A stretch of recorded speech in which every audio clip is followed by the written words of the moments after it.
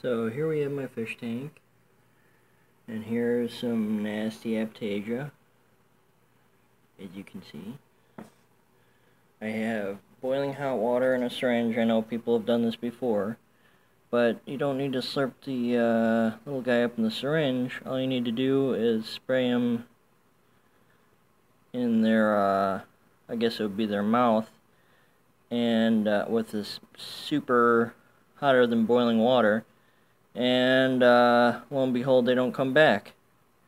Just cook them from the inside out. And you'd be surprised how much clownfish love deep fried Aptasia, or however you say it, boiled or whatever. Anyway, yipper.